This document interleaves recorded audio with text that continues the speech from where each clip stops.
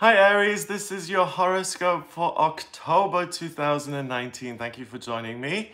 My name is Gregory Scott and this is your monthly horoscope. So I'm going to tell you what major things are happening in October and how that's going to affect you, Aries, as you go through the month.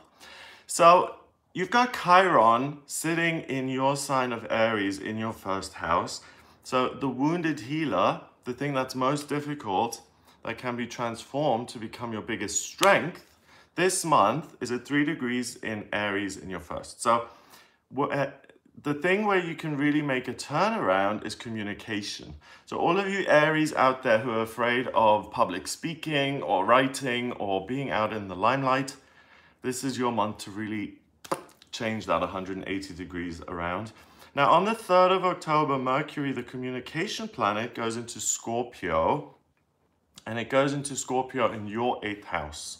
So when it comes to your relationships with colleagues, you may be a little bit emotional. Try and stick to the facts.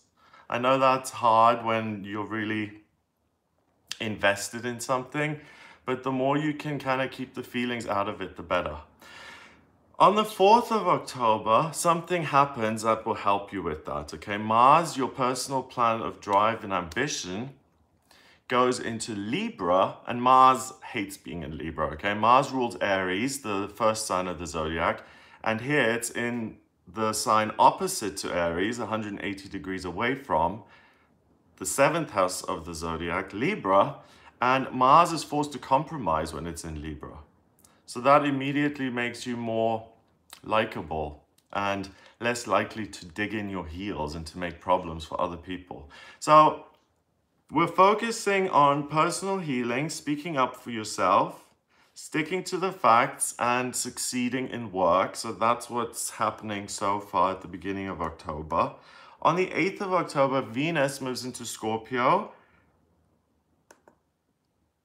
On the 9th of October, Venus moves into Scorpio, and that joins Mercury in your 8th house. So now you really want to create something where you don't have to censor yourself. So you do have to censor yourself when it comes to communicating your emotions at work, but find a way of letting out the emotions however you do it. So either you're creative, or you work with people one-to-one, or you talk to people, or you go kickboxing, or you go to the gym to get that emotional energy off your chest. You've got to find an outlet, okay? So connect with something, exercise, something that really allows you to get rid of your feelings, because there's a lot of stuff going on and that can bite your tongue when you're in the office.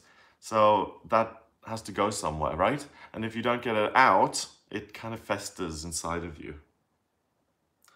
So that continues. On the 13th of October, we have the full moon. And this is your full moon. It's a full moon in Aries. It's the hunter's moon. It happens in your first house. So on the 13th of October, you're going to feel amazing. You're going to be on top of your game. So when it comes to work, the 12th, 13th, and 14th of October, this is the time when you can assert yourself the most and ask for questions, or ask for promotions, ask for different jobs, ask for more money, ask for whatever it is you want.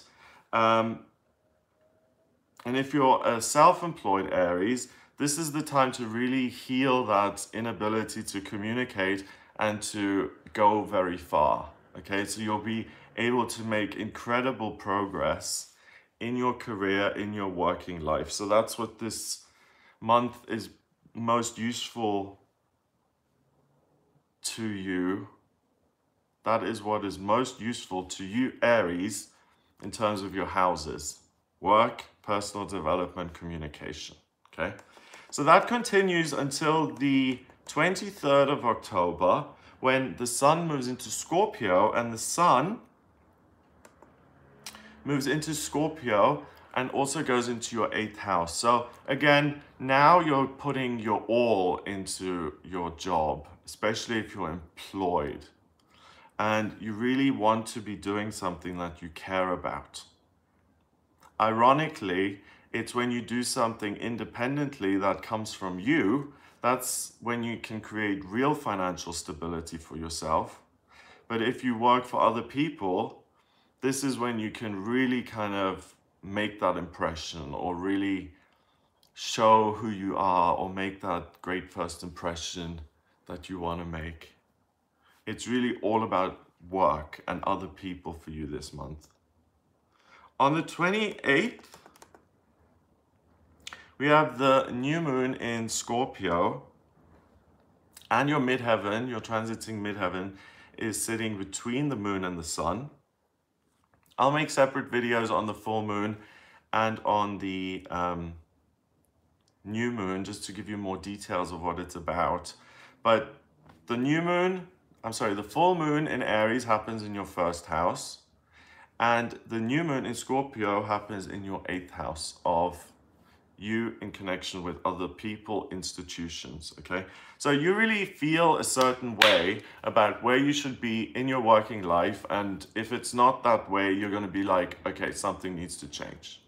And that is really what this month empowers you with, is standing up for yourself, asserting yourself, saying this job is beneath me, I have more skills, I want to be paid for these extra skills. I do overtime that I don't get paid for, I want to get paid for that overtime. I have been here 7 years, I've never had a promotion, I think it's time for a promotion. All of those kind of things you're able to do, and the astrology really supports you in that. And again, that's why keep your feelings out of it. You're looking at your skill set and then your pay, and you're realizing that it doesn't make sense. So you go to the people in charge and you right the wrong. So that's what I get for you in October. It's a really good month for Aries work-wise, and you can really make a lot of progress. If you'd like a personal reading with me, please get in touch via my website. It's gregoryscott.com. Click on the readings tab to order your reading. Hit the subscribe button if you like this video, and share it online. And that's it. Yeah, in my personal readings, I can answer any of your questions. So if you would like certain things answered, like your life purpose or vocational aptitudes, then book a session with me via gregoryscott.com, and I can have a look at your birth chart. Okay? Have a wonderful October, and I'll speak to you next month.